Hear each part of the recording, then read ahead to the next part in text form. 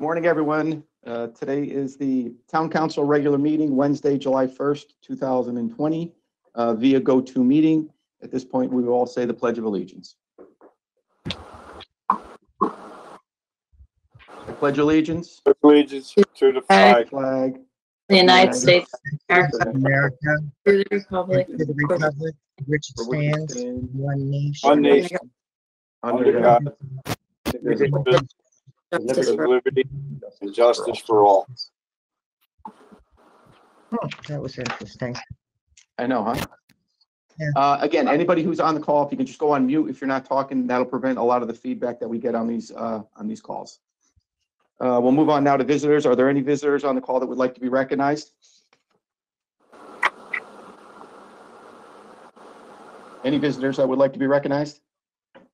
So I'll be recognize Sam Gold from the Executive Director of RiverCog, and Yes. And our two interns, Erin Lindsay and Katie Fortin from the Sustainable Connecticut program. Great, thank you. If nobody else, we'll move on to number 3, which is the approval of the minutes for June 17th, 2020 meeting. Is there a motion to approve the minutes? I'll make that motion. A Second, second? Any discussion? All in favor? Aye. aye. Opposed? Abstain? Thank you. Next, we'll move on to number 5, which are the appointments and reappointments. First up is the appointment of Jane Scully Welch. Mr. Chair, this is Christine Goupil. I'd like to ask for an adjustment in the schedule for the agenda of moving the sustainability charge and membership to directly after the discussion on the sustainability after the presentation, so that they're grouped together so that we can have one conversation about them. Is there a motion to amend the agenda? That would be my motion. Okay. Is there a second? Yeah, I'll second that. Any discussion? All in favor? Aye. Opposed? Okay, so the Sustainable CT presentation then will be moved to, was it right before the Sustainable Committee charge and membership? The motion was actually to move the Sustainability Committee charge meeting directly after the presentation. So You want to move that number up? Okay. 6 would become number 5. Okay. So at this point, we'll move to number 4, which is the Sustainable CT presentation. Sam introduced himself before, so he's here with his two interns, and they will be presenting to us a little feedback on the Sustainable CT. The town itself registered to be members of the Sustainable CT under the last administration. And at this point, obviously, the next agenda item will be an advisory committee that we'll put together on this. So we'll have them speak to what Sustainable CT, what they do and what they're part of, and then we will move on to our discussion.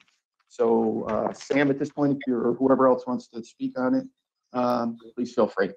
So I'll kick it off, and then I'll turn it over to our two capable fellows. Once again, welcome. Thank you, Mr. Chair, for having us, and other members of the Town Council. Thank you. I'm the director of RiverCog, but I'm also a board member of Sustainable Connecticut, which was founded about 4 years ago. And the idea behind Sustainable Connecticut is very similar to the LEED Green Building Certification. It's a voluntary program with a list, a menu of actions that municipalities can take to become more sustainable. It's a program that's really been embraced over the last 4 years. Erin and Katie will tell you more about it in their presentation, and we're very excited to promote that in our region. It's a way of preserving and improving livability in your community. There actually might be ways of actually saving money for your town, and also as this program has been built, it has provided ways of funding and support for towns wanting to take action on a number of these issues. I just wanted to just give that shout out for the program when I wear my hat as board member. So I'll turn it over to Aaron and Katie for their presentation. So thank you. Good morning, everyone. My name is Katie Fortin, and I'm a rising senior at Connecticut College. And this summer, I'm working for Sustainable CT through RiverCog. Hi, my name is Erin Lindsay, and I'm going to be a sophomore at UConn. I'm also a resident of Clinton. And today, we'll be discussing the Sustainable CT program and all the benefits it can bring to Clinton.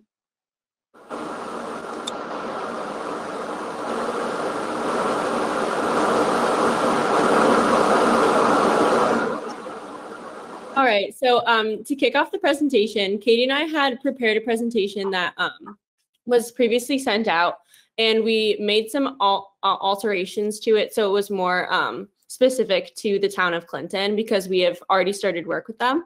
So to begin, I can start by saying that Clinton has already done a variety of actions that fall under the Sustainable CT application. So what that means is that the town has basically completed a bunch of projects. Oh, there you go. The town has basically completed a bunch of projects, and they've gotten recognition for it. So I can begin by talking about those.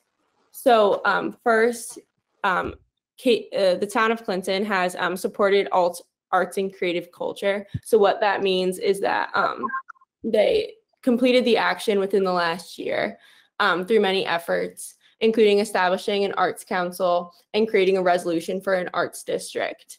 The town has also completed another action, which was integrating sustainability into the plan of conservation and development, where eight or so sustainable concepts were added to the most recent POCD, which allowed for the implementation of sustainable practices. Clinton has also assessed climate vulnerability, which was done in 2014, and a flood resiliency study was conducted by RiverCog in 2017. This was designed to provide municipalities with a better understanding of how their communities can be affected by climate change. Moving forward, the town has also supported zero emission vehicle development and deployment, which was the addition of a charging station on municipal property. And finally, the town has grown sustainable and affordable housing options, which was when Clinton increased the amount of affordable housing units over the course of the last 5 years to 2.79% in 2018. So Katie and I wanted to start off by saying that although we recognize that the town has done much more than just these few projects, we're excited to work with the town to formally add them to the records.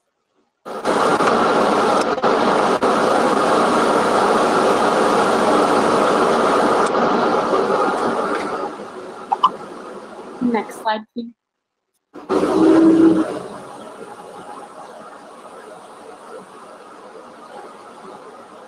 So as Katie mentioned, there we go. So as Katie mentioned, the presentation will begin by diving into an overview of Sustainable CT, and then we'll discuss the various resources provided to the town by Sustainable CT. Whoever's not speaking, mute themselves. There's a lot of feedback.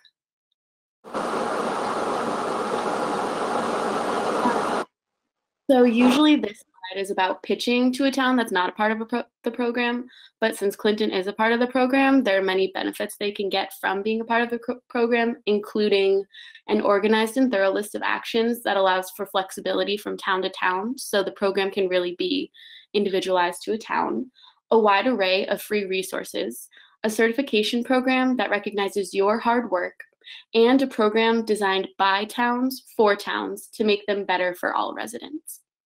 Next slide. In order to fully touch on each aspect of the program, I will now read the vision statement as outlined by Sustainable CT. So Sustainable CT communities strive to be thriving, resilient, collaborative, and forward-looking. They build community and local economy. They equitably promote the health and well-being of current and future residents, and they respect the finite capacity of the natural environment. Next slide. So Sustainable CT wants towns to achieve sustainability beyond just environmental sustainability. They believe in sustainability that supports local economies, the preservation and protection of natural resources, thriving arts culture, as Erin mentioned, short-term and long-term planning, which is where relief and recovery plans from COVID come in, diverse transportation systems, efficient infrastructure and operations, inclusive public services, affordable and accessible housing, and equity taken into account for all of these interests. This program wants towns to strive to be the best they can be. Next slide. Here's a brief summary outlining the process of becoming a sustainably certified community. First and foremost, a town needs to create a sustainability committee and pass a resolution on the town board, and then register at Sustainable CT, both of which Clinton has already done. At this point, Clinton is currently going through the list of actions and uploading proof of projects that were previously conducted. Sustainable CT then recommends getting started on action 9.1, which is optimized for equity, since it is often the hardest to complete and is the only required action. Step number 5 is the process of completing one project in each of the categories, which then leads to submission for certification. At this point, we are working on applying by April of 2021. Next slide. So looking at the certification cycle, an important takeaway is that this is a rolling program that allows for towns to get comments and help on their work twice a year. They encourage all towns to submit your application regardless if it is completed, so you can check your work in progress. And one new part of the program is due to COVID and how this is consuming towns and all the work they do to help their residents and local businesses survive. They're extending the look back period, which is basically the period of time where an action can be used for your application, meaning that Clinton, when they apply in April 2021, they won't be penalized for applying because they'll have more time and therefore more actions that they can put towards this application. So this is a good thing. Next slide. So now we will discuss the many amazing resources Sustainable CT has to offer to towns. Next slide. Sustainable CT provides a variety of resources to the towns to try and assist in any way possible. The goal is to make the process run smoothly for towns involved in the program.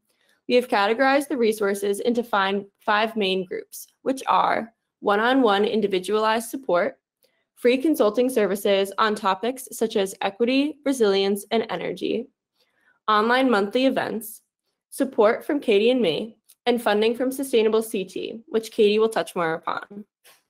Next slide. So for Sustainable CT, equitable communities, since equity is a very large part of the program, recognize the intrinsic value of each member and the need to connect with everyone, regardless of a person's race, gender, age, sexual identity, physical ability, or zip code. It is the duty of towns to embrace their diversity and make space at the decision table for everyone in their towns. We ask you all to consider these 2 questions. What communities are in your town, and how do you include them in decision making? Next slide. Equity is one of the toughest and arguably most timely topics in the program. Sustainable CT recognizes this and provides 2 main resources to help towns begin the process of improving their communities.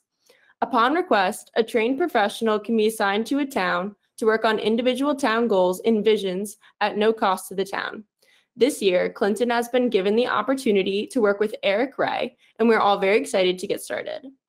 The Equity Toolkit is a step-by-step guide designed to encourage inclusion and co-creation in towns. These resources are designed to aid municipalities in the process while still allowing local communities to take charge in these actions.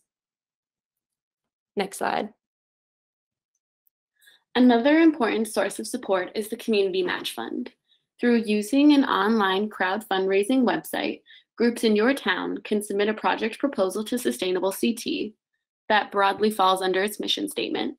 And once approved, Sustainable CT will match donations up to a certain limit.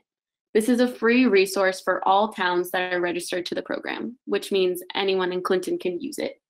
That allows for towns to do the creative work without the usual financial constraints of projects. This fund allows for innovation, collaboration, and progress. Next slide. At this point, I would like to reiterate the importance of the program. The Sustainable CT program has allowed the town an opportunity to be recognized for their great work. Having lived here my whole life, I am proud of how this community has grown, and I'm excited to see how the town will continue to invest in the future of its residents. Becoming a sustainable community is not something that can happen simply by signing one resolution. The town needs to continuously strive to be forward-looking and resilient. Your support in our work is crucial to the process, and we hope you can see why these efforts are so important. Next slide. Thank you all for your time. Please feel free to reach us at these emails. We can be sure a copy of this PowerPoint is sent to everyone if they have any questions about anything we spoke about. And yeah, does anyone have any questions? Yeah, I have a couple questions. Other than our membership fees that we pay to RiverCog, and I think you said this, are there any other costs that will affect the town? And secondly, are there other communities nearby that we could look to as models who have done this and have had great success with it? Sustainable CT is a completely free program. Towns don't have to buy into it or anything, and they don't even provide any funding for it. That all comes from like nonprofit organizations and community foundations. So there's no cost to it for Sustainable CT. RiverCog's a different situation.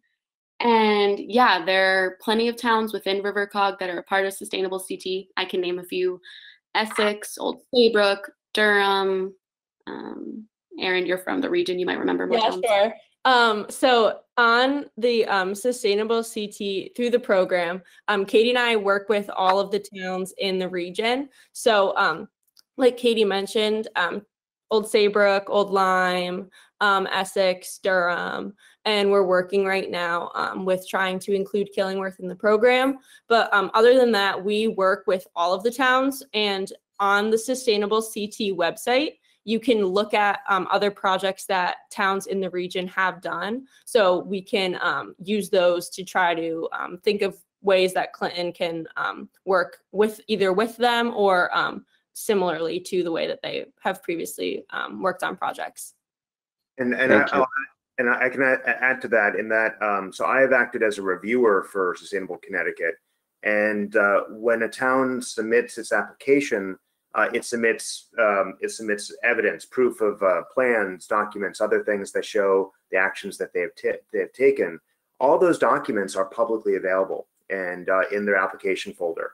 So if you want to find a good example of a town mobility plan for your senior citizens, or you want to find examples of some of these actions, all that information is there, and it's on the Sustainable Connecticut website. So. And towns much smaller than Clinton and cities much larger than Clinton have all participated. So you have a great breadth of examples that were, when we set this program up, it was intended to facilitate sharing between towns. So you know, you can find out, oh, this is how Old Saybrook addressed the same issue. Oh, look, here's a copy of their documentation of how they did it. And so the idea here is to facilitate sharing of information and best practices across the state. Mr. Chairman, I have a question for the committee there. Yep. During your presentation here, not just a couple minutes ago, there was something about, well, Clinton wouldn't be penalized because extension of some kind of date in September of 21. I don't like to hear the word penalized. What kind of penalty what are we talking about here? Sorry, that was a misspoken word on my point. I don't think penalty is the right word, but pretty much Sustainable CT knows that towns have a lot to deal with and take on right now because of COVID and worrying about their school systems and local businesses. So they do not blame towns, and they can understand why towns aren't applying in this certification cycle, which is why they're extending the look back period. So work that towns do right now in this moment will count for a longer period of time, including in the April 2021 application cycle. Yeah, so if I can speak more to that, the way that the program works is the town can apply for certification. And to do that, they need to, like Sam was saying, provide supporting documents that basically show proof of projects that have been done within the town. And each of those specific projects has what's called a look back period. So that means in previous years under normal circumstances. For example, if you wrote in the plan of conservation and development that you use sustainable practices, you have something like a 5-year look back period, which means that if you completed it in 2014, say, it might not count this year, but if you had completed it in 2015, it would have counted. Which that basically means is that you just have to renew whatever you had done. But because of COVID, Sustainable CT has extended all of those look back periods, which means that, like Katie was saying, a town will still get recognition, even if it falls out of the normal span of time that is given. And I have another question. How does our plan of conservation and development help guide some of the work that you do, or does it? Sure, yeah. So Katie and I have actually already started looking through the town's plan of conservation and development. And that is actually plays a very crucial role in the program because like I previously said, Clinton has been recognized for their plan of conservation and development because it does include sustainability practices and sustainability like vision statements and ideals. So the town has been recognized for it, but we're continuing to use it to look at all of the different ways that Clinton has implemented these practices, because there are multiple ways that the town can get credit other than just writing it down in the plan of conservation and development. So that's actually what Katie and I are currently doing for the town. We're going through the POCD and we're looking at basically, we're just looking to find documentation for all of the things the town has done. I have a question. Oh, I'm sorry. I have a question. I'm looking over the sustainability agreement that is next or is part of this conversation coming up.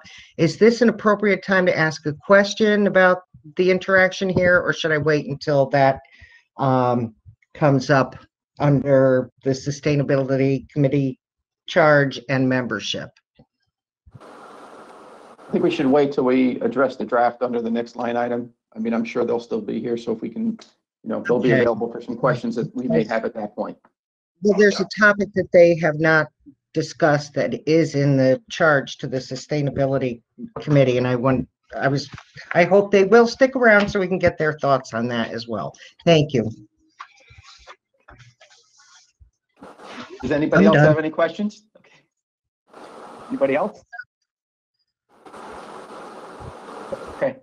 Well, at this point, I want to thank Sam, obviously, and Aaron and Katie for coming on and explaining all this to us. This is a great help to us. Obviously, as a new council, a lot of us haven't been aware of kind of how this was set up under the previous administration. So it gives us the ability to look at this in a different light and to move forward with some good things for our town.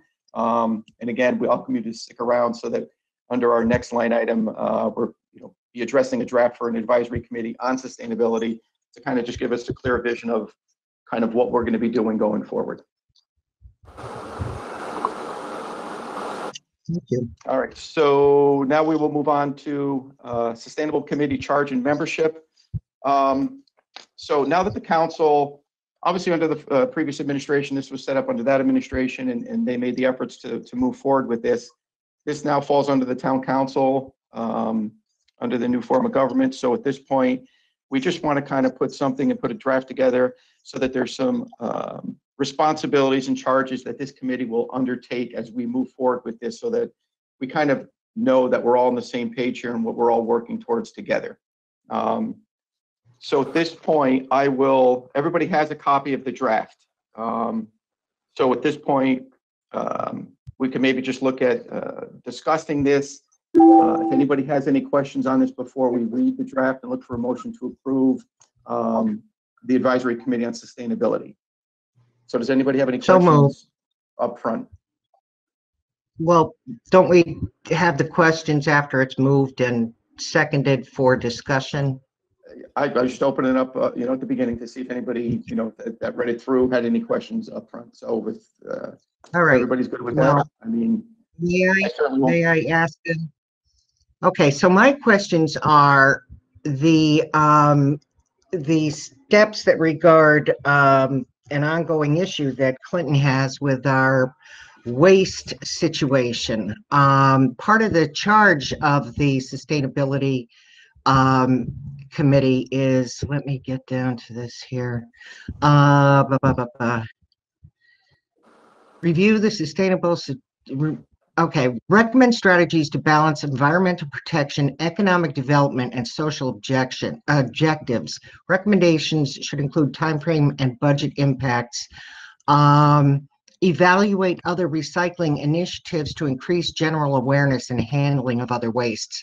Now, this wasn't part of the presentation, and this definitely expands the charge of the Sustainability Committee, because this is a very big topic for us right now. The costs of this maintaining the program that we currently have are going to get extraordinary very soon. So we're hoping to engage in some discussions of what the costs and benefits are. And I'm just wondering if these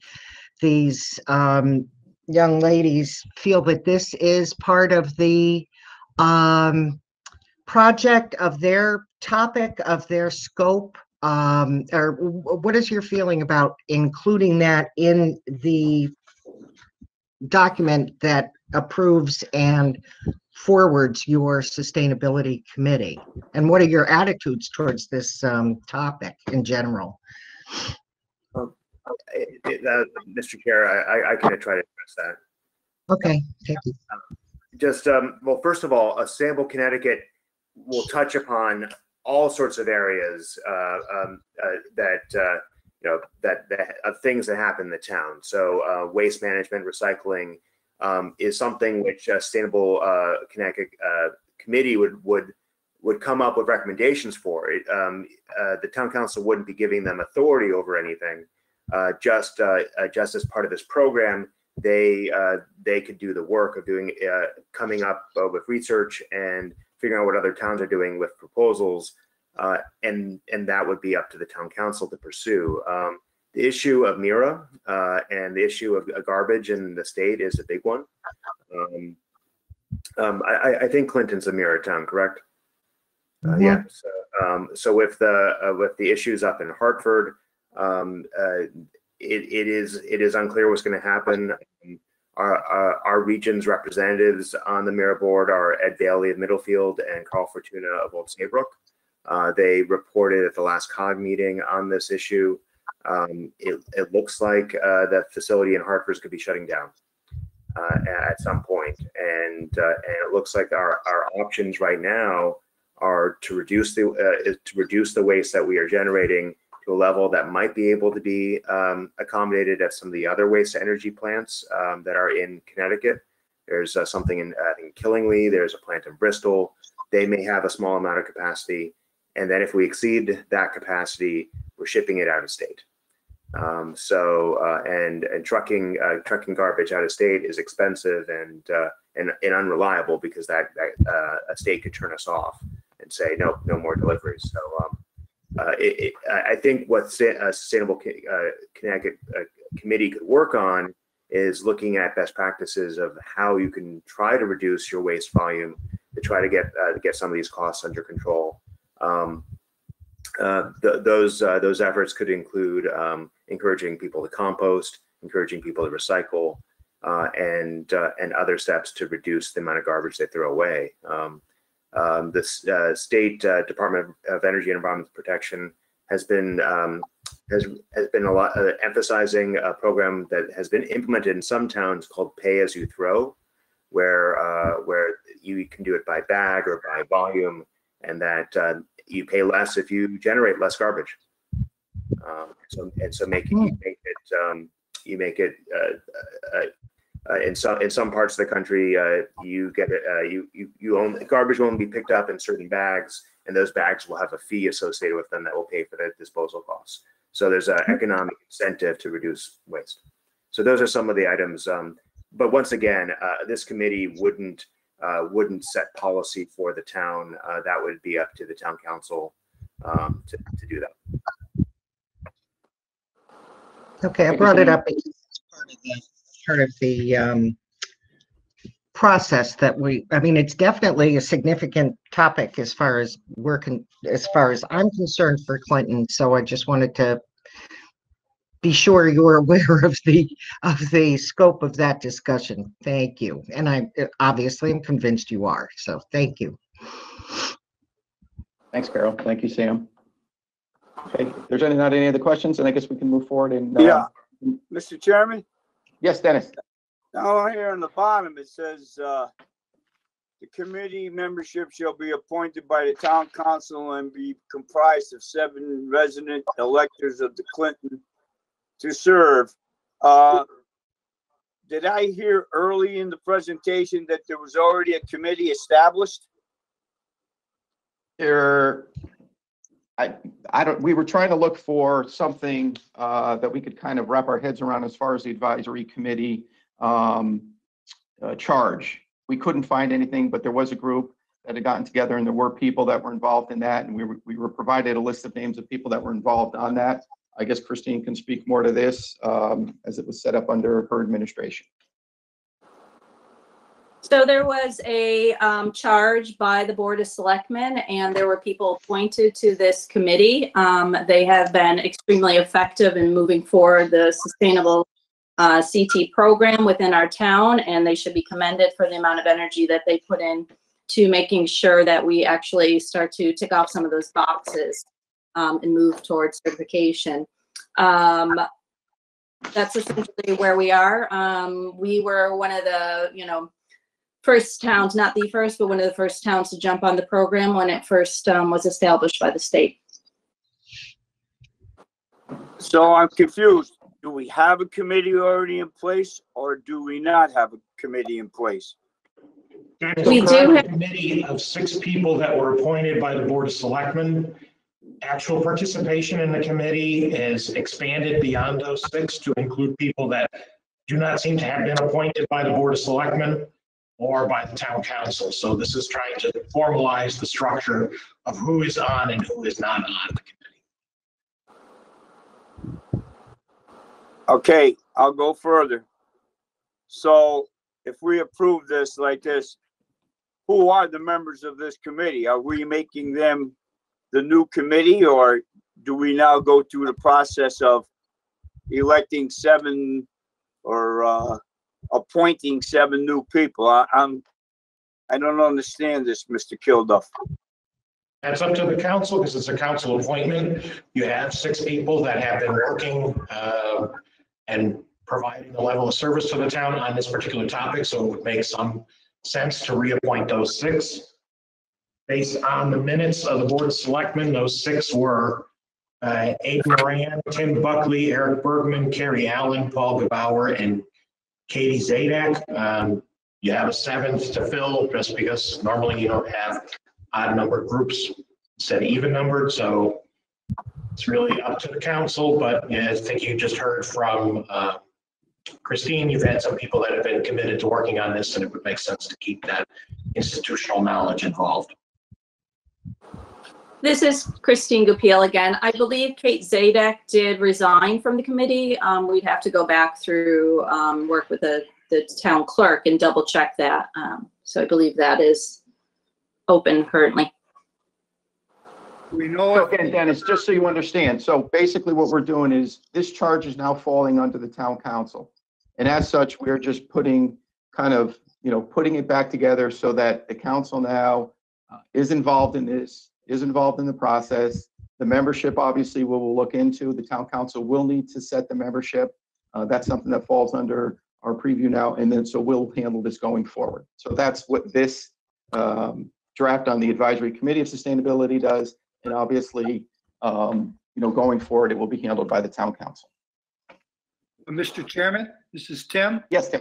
Yep. Are you planning to establish this membership today, or is this something you're looking to complete at a future date? It was my feeling today that obviously we've been given a whole bunch of different names. Like Carla just mentioned, there were 6 and then 1 might have left. So at that point, I was looking forward to just make a motion to approve this advisory committee on sustainability. And then at our next meeting, put together the 7 members.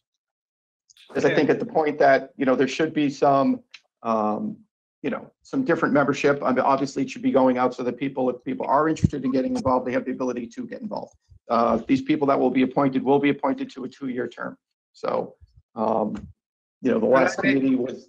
Go ahead, Can I Tim. make a suggestion, Mr. Yep. Chairman, that we contact the other individuals that were on the previous committee and find out if they're still interested in being a member? Absolutely. Okay, thank you. You're welcome. Anyone else? Okay, I'm not beating this horse to death here, but I just want to make sure I'm clarified. So in other words, we're actually just approving the establishment of this committee, but then we will appoint at our next meeting or the actual members of this committee. That is correct. All right. Because I'd like to know, I mean, Mr. Kilduff read off a whole bunch of names real quick, and I'd just like to get an idea of who the previous people were. And okay, that's fine. That's clear. Dennis, At this point- this is Christine Goupil. There are people who participated because of an interest in the committee, but didn't necessarily serve as membership on the committee. I myself participated as ex officio as the first selectman over the past 2 years. So I am not actually on the committee any longer. I am just a public member attending the meetings. I understand that. And I'm not here to, all I want to know is who appoints these 7 people. I guess it's us, town council. And I just wanted to make sure that the prior, whoever they are, whether they're active, inactive, they're on the committee or not, were they automatically on this committee? I see now that they're not, that we will appoint a 7-person committee, which I'm fine with, if this resolution passes. It's just a little confusing that, supposedly we already had done all this and now we're redoing it, but that's okay. I'm fine with what I've heard so far, Mr. Chairman. Thank you. Mr. Chair, I would like to move the motion, if it's possible. Yeah, just one quick thing. The only reason we're doing this is because it does now fall under the town council. So that's basically what we're doing. That's all. it is. So, go ahead, Carol. I would just like to move the motion. I'll second that. Okay. Any other further discussion? All in favor of accepting the advisory committee on sustainability draft as a committee? Aye. Aye. Aye. Opposed? Abstain? Thank you very much. So again, next meeting, we'll work through the membership and we will contact current members to make sure that they still have an interest in this going forward. Okay. Thank you, everyone. Again, thank you, Sam, Katie, and Aaron again for all your help. Thank Right. you. Okay, thank All you. right. All right, we'll move on now to appointments and reappointments. At this time, Jane Scully Welsh, unaffiliated, is looking to be appointed to the Human Services Advisory Board for a term until 6/30/2023. Do I have a motion for that? I'll make So that moved. motion. Mr. Chair, can I ask a quick question? Sure. Are there any statutory requirements for the membership of this particular board? I heard from someone, I can't remember who it was, that the constitution of the board needs to be from a police representative, someone from the schools. Is there anything? Does Carl know anything about any kind of state statute requirements? I mean, obviously Jane would be the perfect person for this, but where do we stand with that? Yeah, there are a series of requirements. It doesn't seem as if in recent history you've met those requirements. We also have a disconnect between the town ordinance and the town charter. So the town charter would have to be the controlling document at this point. But the way state statute lays out is that there shall be one member, at least one member who is 21 at the time of appointment, one member who is representative of the school system, one member who is representative of the police department, and one member who is a representative of a private youth serving agency. The youth and police representatives can be liaisons, non-voting members. At least 1/3 of the total membership shall be individuals who are interested in youth services and receive less than 50% of their income by delivering services to the youth. Now, Carl, if we don't meet those requirements, does that prohibit us from certain types of grants? And the way it's been described is either you meet these or you get a waiver, and clearly the town's been using a waiver because we've received funding from the Department of Education to this end. Your membership does check the box of at least 1/3 of total membership being individuals interested in youth services who receive less than 50% of their income by delivering services to youth. I know there's an effort in process right now to get somebody from the board, from the school system to participate, as well as somebody from the police department to participate. Great, thank you. So there was a motion. We have a motion. I made the motion. Is there a second? Second. Is there any other further discussion? This is Christine Goupil again. This committee has really been struggling of late with getting some leadership on it and moving initiatives forward. I know Kelly Edwards has been phenomenal in trying to make some headway there, and so has some of the advisory boards within the town that work through the school system. So I hope that we can make sure this committee is not yet just another committee that talks and actually has some action behind it, and does some good for the community that way. Well, I think if anyone's the definition of action, it's Jane. Jane has a hand in everything and is a mover, a shaker, a doer. Jane gets things done. And in that regard, I think she'd be a very vital member of this board. I agree with those comments 100%, Carol. And as far as the actions in these committees that they get involved in and they pursue, that would be up to the committee themselves. I mean, so people that want to come forth and want to get involved in these committees obviously feel that they'd be a good asset to the board or commission that they join. So, I don't think there's any pressure or anything as a town council that we can pursue and say that you need to do this or you need to do that. That falls into the lap of the councils. I mean, into the boards and commissions that we have. And we need to feel comfortable with our appointees to those boards and commissions.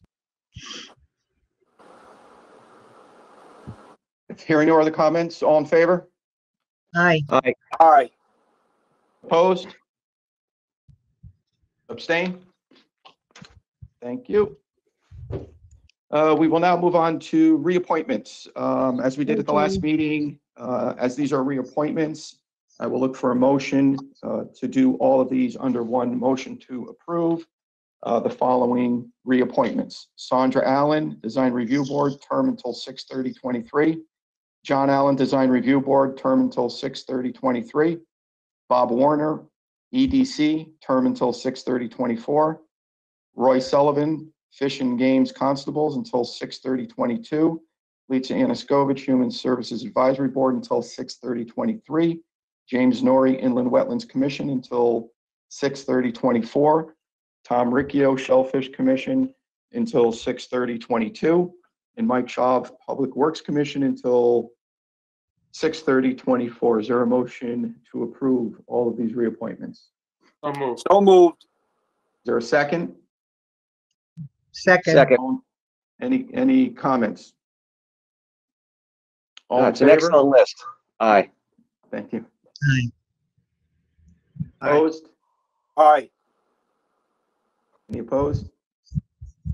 I will abstain from the reappointment of Lisa Anaskevich to the Human Advisory Board. Thank you again. All right, we will move on to now the Hal Harold Dolan legacy statement. So full disclosure, I'd like to make a comment before we move into this. This was an action that was brought forth to me by Christine, who wanted to make a formal request that we add to the agenda item to the next council meeting, that she could read a legacy statement into the record on the passing of Hal Dolan. Matt Kennedy, chairman of the WPCC, and I will be writing a statement.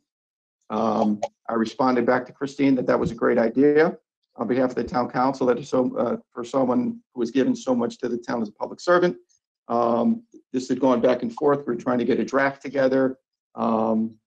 Christine, I don't know, just didn't want to respond to some of the emails that I sent her, looking to respond to putting a draft together. So then one of the things I did ask for at the beginning was that we add Carol to this group that was going to prepare a statement, as somebody that worked with Hal, has known Hal for many years. So eventually it came down to, there was a draft put together, and that was what was presented to the full town council. We all had the time and the opportunity to review it. I did hear back from Christine this morning that she thought that Matt Kennedy should be the one to read this into the record. I certainly don't have a problem with that at all. If Matt is, I see Matt is here, I'd like to welcome him in. I don't even know, Matt, I just got this email recorded at 8 this morning, so I hate to put Matt on the spot, but I don't know if you have a copy of the final draft, Matt? I don't know if I have a copy of the final draft. I have the one that was with the agenda, Chris. Is that That's the one. the one we're talking about? Is that the one? Okay. That's the one. Sure. So at this point, we'd like to welcome Matt Kennedy from WPCC and ask him to read the legacy statement on behalf of Hal Dolan. Thank you, Mr. Chairman. I appreciate the opportunity to speak about somebody who I cared about and loved very much, and witnessed a lot of what he did for the town. So I'll start at the top here. It is with great sadness that the town marks the June 14th, 2020 passing of an outstanding citizen, tireless volunteer, friendly tree farmer, lifelong learner, and a man of integrity and wit, Harold K. Hal Dolan Jr. Hal served in the Marines during the Korean War and was proud of attending the University of Connecticut on the GI Bill. Hal's commitment to making Clinton a better place to live began a few years later in 1962, when he and his young family set down roots at their colonial Kelseytown farmhouse. While raising their 4 children with his beloved wife, Joanne, Hal found times to be a hands-on volunteer. And that's hands-on in quotes. In many various areas of town. He'd fondly recall being part of a ragtag park and rec department many years ago that built parts of a football field by hand, and as being a founding member of the Clinton Touchdown Club and charter member of the Clinton Country Club with Joanne. His hands-on volunteering approach was near legendary as chairman, member, and most recently member emeritus of the town's Water Pollution Control Commission, WPCC. With the WPCC, Hal was a key author in writing policies and ordinances that have resulted in cleaner groundwater and waterways in Connecticut. He was committed to public participation and transparency in government, and worked hard with his commission to keep politics out of public service. As an example, he was known throughout the state for asking direct but fair questions to engineers and PhD research scientists, as well as politicians and state of Connecticut regulators. And he never failed to take detailed notes to share with his WPCC commission members. Hal organized countless WPCC field trips to university research facilities and the private research facilities of other innovators in the field to help educate himself, his fellow commissioners, and the townspeople. Rain or shine, Hal oversaw every test pitting, soil boring, and load testing investigation completed by WPCC engineers throughout the town. Hal was a driving force behind the recent formal closure of the town's septic lagoons, and was a contributor and outspoken proponent of the town's wastewater facilities plan that was recognized by the state as being both innovative and focused on the unique challenges faced by the town of Clinton. Hal never gave up on championing the goal of cleaner groundwater, sustainable wastewater treatment, and an aggressive plan for addressing wastewater issues, of which he reiterated with fire in his eyes would only be complicated, more complicated, and costly if we were to kick the can down the road, in Hal's words. For those reasons and more, the town would like to recognize Harold Hal Dolan for the thousands of hours and years of unwavering commitment, energy, and drive that he gave to make the town of Clinton a better community. And that's it. Thank you. Thank you very much, Matt. Thank you for everybody that had input in putting that letter together. And again, we full agreement with all the work that Hal's done for this town. Thank you, Matt. I know that was so heartfelt, Matt, and I really appreciate you doing that. He'll be missed. Thanks so much, sir. All right. We'll now move on to the chairman's report. So a couple things I want to talk about. First of all, there's been some talk about the senior center again popping up. So I actually will kind of try. I mean, I know we were talking about it before, but then sort of fell to the wayside once COVID came around, and it's making it very difficult for us to put sort of committees together so people can get together and talk about some of the stuff that we would like to try to do moving forward. So I will work towards putting something together for the next meeting so that we could try to put together, not necessarily, I mean, it is a committee, but a more directed committee as far as what we need to know as it relates to the senior center and what we really need as a town to provide to the citizens, with a center. So I'll work on that, and that'll be on the agenda for the next meeting. Some of the other issues that kind of popped up also that I'm sure people are aware of, I don't know if other members got calls about it, was the beach entrance. Unfortunately, we cannot shut off the town beach to non-residents. People felt that we should be just allowing our own residents into the town beach. Unfortunately, we cannot do that. So there are fees that are higher for non-residents. And so, we just have to kind of deal with that going forward. We know that the surrounding beach is all kind of closed down and shut down early. But again, it's unfortunate, but we cannot shut down our town beach to out-of-town residents. We could just charge a fee, which we do, which is higher than what it would be for our citizens to enter the beach. So those are a couple of the things that popped up. And now I will, I'd just like to go through and read and speak to communications about how the communication process works in the town. There's been some conversation and some talk about how under our new form of government, things should be working, and about who's delivering messages to the public. So I will kind of read something that I put together that hopefully people can understand. That as a town, we function via our town charter. This is new to everybody. It's a learning process to everybody, but we want to make sure that everybody has the right message and the right information as we go forward. So at our first meeting, everyone on this town council received a copy of the town charter. Town charter dictates how our form of government is run, and it lists the responsibilities for the town manager, the town council, and the town chairman.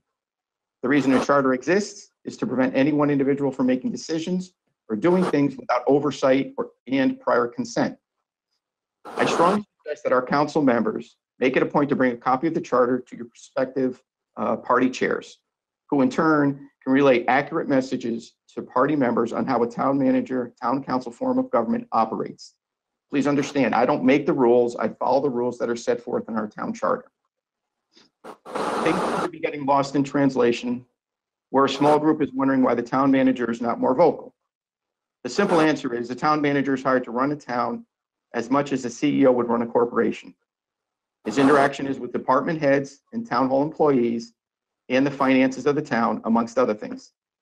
The town chairman is, quote unquote, the ceremonial head of the town, which comes directly from our town charter. From the first meeting, I discussed how important communication would be and that we needed to make sure we communicated what we were doing with the public. Any specific comments I make or have already made on town issues are released only after I have a conversation with a specific department head or the town manager. As town chair, that is the responsibility set forth in our town charter. I don't think anyone can have an issue with the fact that the council is doing a terrific job communicating with the public. So I guess the group that has some concerns would have concerns not with what is being communicated, but who is delivering the message. That is purely a political issue. I also question why some people feel it is acceptable for a council member to read a proclamation on behalf of the town at a public event and also announce at the same event it will be brought to the council and to the police department. No one member of the council has the authority to speak on behalf of the town without first addressing the comments with the town council. And to be clear, that is what our charter dictates. This isn't finger pointing.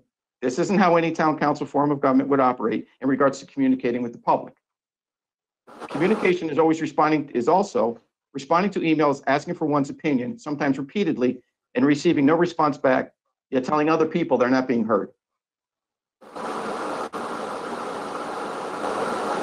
There's a big push for this change to a town manager, town council form of government to eliminate the politics. Yet here we are 6 months in, dealing with nothing but finger pointing, worrying about who is communicating to the public, and comments being made to the public, being made to people in town that are flat out inaccurate. I, for one, do not want to spend my time answering he said, she said questions that are simply political in nature and supplying emails to the paper to verify my comments. We are elected to serve the people of Clinton, not fight little political battles that prevent us from doing what our charter dictates we should be doing. We should be above the political bitterness at this point and start working together as a group. We do not always have to agree on decisions we make, but we should be unified in the support of those decisions once they have been made. Our town deserves better. At this point, I will ask Carl to say a few words. So it'd be on record again to how Carl feels that things should operate also under this new form of government that we have.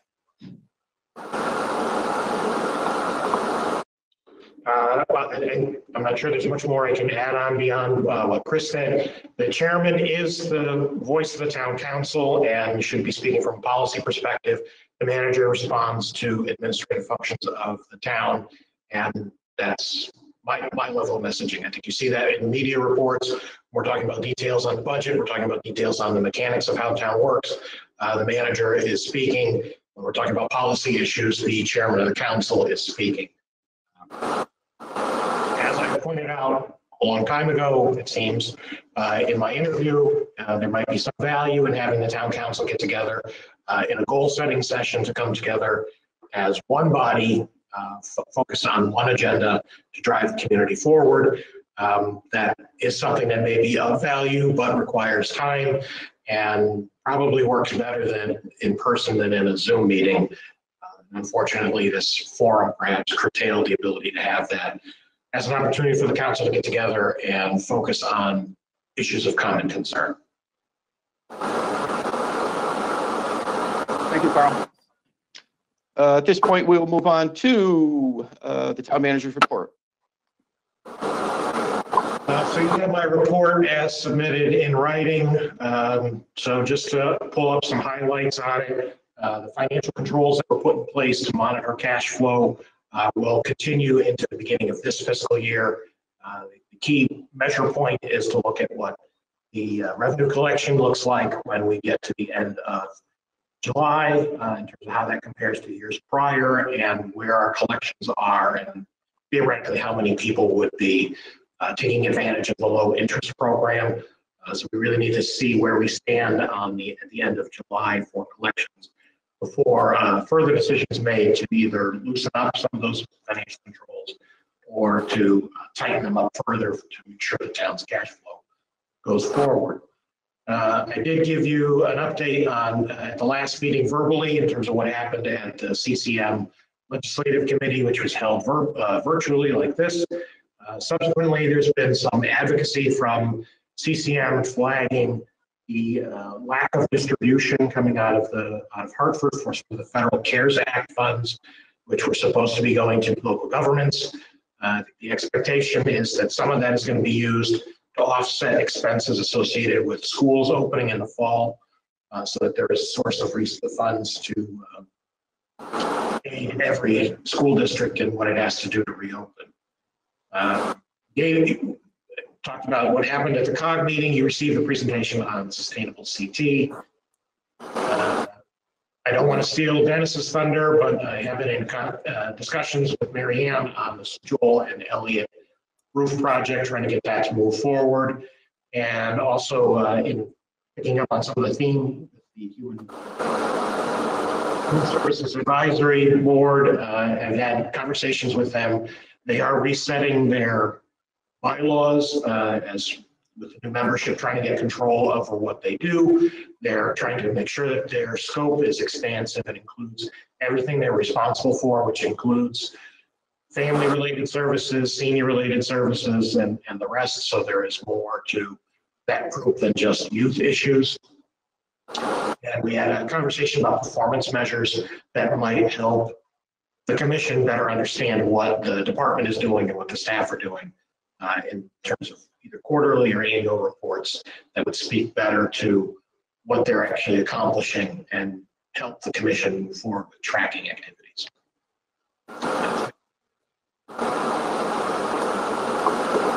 Thank you, Carl. Okay. On to number 10, which is the Town Council Committee Liaison Reports. Anybody have any updates that they'd like to tell us? Yeah, I have a quick update. Go ahead. Carol? The Inland Wetlands Commission will reconvene on July 7th after a fairly long layoff for obvious reasons. And then tonight, the Planning and Zoning Commission will have a Regulations Committee meeting, fairly important. And then according to my notes, they will have their regular meeting on July 6th, looking at some amendments to the zoning regulations, section 14, concerning vendors. That's a public hearing. Thank you, Eric. Anybody else? Yeah, just real quick, Mr. Kilduff was correct. We moved right along, and yesterday we did have a roofing committee meeting over at the Board of Education General Big Conference Room, and I tell you, I can't wait for us to all get back together again like that in a room. I'm hoping we can do that shortly, Mr. Chairman. But anyway, yes, we did act on that hiring of a clerk of the works for the project. And as Mr. Kilduff said, we are moving along right on schedule. Thank you, Dennis. Anybody else? Can I just make one comment about these virtual meetings? They're interesting. They're always interesting. But I overheard a comment the other day in the land use office that one of the engineers that does a lot of work in Clinton was saying that by virtue of these virtual meetings, he's able to attend 4 meetings a night now. And there is no charge for travel time. And for when you're paying a consultant for an hour's drive on each side of a meeting, that adds up. And if we can save money by zooming in our consultants or lawyers or anything else, I'm all for setting up a computer in the middle of a table when we're all getting back to regular meetings. And I know they appreciate it too, because they can get so much more done in a night. But that's just an offhand comment. All right, I'm done. Thank you, Carol. Anybody else? Christine's on mute. She's trying to talk. Sorry, everyone. Christine Goupil. I have 2 things to report. For those of you who have not participated in the regional plan through the RiverCog, they will have another presentation next Tuesday at 7 p.m. There is a video that's being posted with a PowerPoint presentation on the RiverCog's website. So this is the first regional plan that is being developed through the state and then through the regions. And it's similar to our plan of conservation development for the local towns. It's being done on a regional level. So hopefully everybody can participate and provide input back to the COGS, because it does impact our municipality. The other thing I just wanted to bring attention to the council is that there's been some concerns about fireworks in town and sort of a lack of communication back to the community on it. And if everybody's not aware, there is a general state statute of public safety regarding fireworks. My hope is that we can get some information from the town manager put out there ASAP before the 4th of July comes around. saying that it is essentially illegal to be blowing off fireworks in your neighborhood, next to your neighbors, in your yards, etc. So it would be very helpful if we could have that information out there sooner rather than later, and respond to communication from the public about this, because people are very concerned. It impacts their pets. There's elderly with heart conditions, etc. And I would be personally, concerned about that as well. So I would thank you for responding to the community's concerns on this. Carl, go ahead. He's not coming through. You there? I don't know. We couldn't hear Carl's comment. Actually, an email had come to the town manager's office over the weekend about fireworks, and did have a conversation with Carl about the fireworks. And obviously, he's well aware of the state statute, and the town will be putting something out as it relates to that. So he has already been informed of that and is well aware of that. Carl, you were muted before. We couldn't hear you.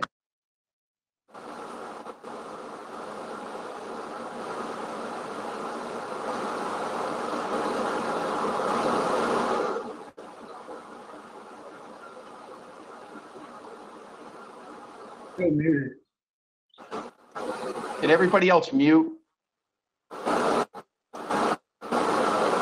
can't hear anybody. What happened? You there? I don't know. Carl's not coming through. Lost Carl. Hey, Mary? Are you there, Tim? Yeah, he's Okay, I can Wait, hear hang you. on, Dennis. Hang on. Mary? yes. So Carl's talking, he's off mute, but we can't hear him. I'm not muting him right now. He's not on mute, so I'm not sure. Yeah, he was talking before, but we couldn't hear him, so I don't know if it's just Yeah. a connection.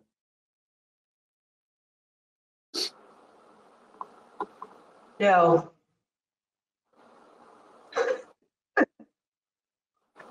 All right. Well, just so everybody's aware, the town has received some emails in regards to the fireworks, and there will be something coming out on behalf of the town as it relates to the state statute. Unfortunately, that's all we can do as a town, is we can only put out there what the statute is as it relates to fireworks. Unfortunately, stopping them and preventing them is a very difficult process, because obviously the police would have to walk up on somebody while they were shooting off the firework in order for anything to happen. So that's the difficult part of that. As a town, all we can really do is try to discourage it and let them know about the state statute. So that was the conversation that I had with Carl, and he would be relaying that message out to the public. All right, anybody else on liaison reports? Okay, hearing none, we'll move on to number 11, which is the executive session. Make a motion to go into executive session and invite Carl Kilduff and Mary Shatina. Hang on a second. Is this something I need to recuse myself from? I'm not sure what this is. You hear Carl? Carl, yes, Carol. do I? Okay, Yeah, all right. do it. Okay, I am leaving the meeting, and I'm recusing myself, and I'm leaving the meeting. Thank you, Carol. Bye-bye. Bye-bye, So- Carol. A motion to go in executive session and invite Carl and Mary. I'll make that motion. There a second? Second. Any discussion? All in favor? Aye. Aye. Opposed? Abstain? Okay, at this point, Mary will log off everybody. If people would like to wait for us to come out of executive session, you'll be put in a waiting room. And then when we come back on, she will welcome you back into the meeting.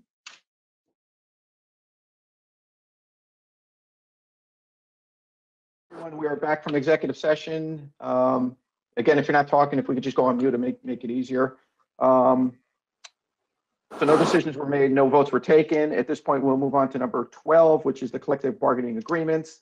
And at this point, look for a motion to allow the town manager to ratify the contracts with the police union and the dispatchers union. So moved. A second? I think it was Tim. Okay, thank you, Eric. Any discussion? All in favor? Aye. Aye. Aye. Opposed? Abstain? Thank you again. Again, thank you, Carl, for all your hard work in getting this done on behalf of the town. We appreciate your work. At this point, make a motion to adjourn. I'll make that motion. Second?